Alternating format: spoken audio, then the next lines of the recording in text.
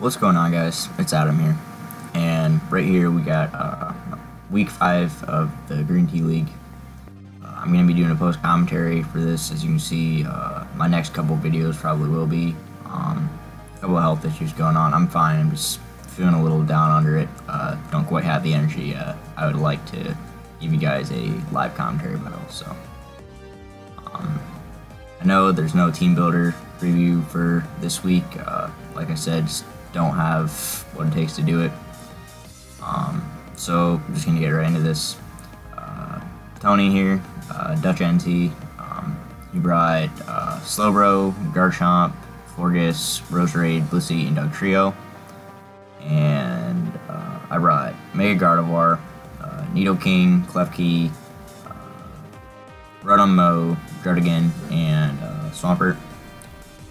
So looking at it, I was like, okay, he's probably going to lead Doug Trio. Not entirely sure what he's going to do, but I'm pretty confident he is, so I'm going to lead with Rotom. And, that's what happened. Yeah, Rotom versus Doug Trio. I kind of expected him to set up rocks or something. He actually just went for the final gamut. Brought me down quite a bit. It was...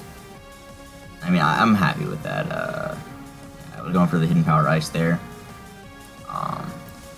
So he brings in his Forgus after that, and I just Volt Switched out, didn't really want to stay in, and I thought about going to Druddigon, but I thought he would go for a Moonblast, so I actually went out into Klefki. My Druddigon is actually EV to be faster than the Forgus, but I wasn't going to risk it, so I just brought in Klefki, and I actually started setting up my spikes. Let me speed this up just a little bit. Yeah, so he's taking me down for a little bit, recovering with his leftovers. Not much was going on here. He switched out into his Blissey, and this is when I was like, okay, I'm going to go out into Druddigon. I actually thought he would go for a Minimize or something, just be really cheeky and mess with me, but he went for Stealth Rocks. So I just go for my Choice Band and Superpower.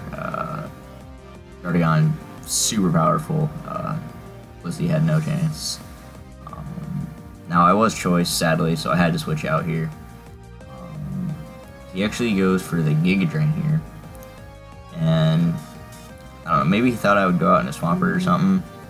But, I just paralyzed him here. He pretty much recovered himself up fully. Put down my third layer spikes. And I could have probably saved Klefki here, but I didn't really need him. Oh, sorry guys, yeah, he gets the crit there. It's like, I don't know. I just decided to let Klefki go down because it turned out to done his job, and it wasn't going to do much against a Garchomp or Roserade and Slowbro, especially because this was my handicap this week was the Klefki. He only had 3 moves, and his only attack was Foul Play.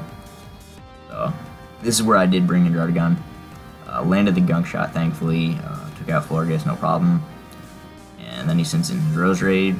I decided, I'm like, you know what, I'm going to stay in. He went for the Giga Drain. I can take that no problem, and Gunk Shot will also take out the Roserade. So pretty happy with the work that Druddigon can put in there. Sadly, I did miss Gunk Shot number 3, but oh well, Druddigon did its job. It went down. So I brought in Rotom, and went for the Leaf Storm. Took out Slowbro. I went for Leaf Storm over Thunderbolt just in case switch out into Garchomp. Now Garchomp has the ability to Mega here, and he actually did. I wasn't quite expecting him to go for Mega, but it happened, so whatever. I bring Gardevoir, and my Gardevoir was actually made to be faster than Mega Garchomp after Mega, and that's why I carried Protect this week, actually. So yeah. He had Iron Jab, Iron Head, and Poison Jab. Not really sure why, but I guess flinches makes sense. But my voice is gonna go ahead and take him down because it's a Garchomp. Our trade for this week, we're actually getting rid of Klefki. We picked up Starmie off of Tony here. So I don't know. I think Starmie's gonna do really good for us.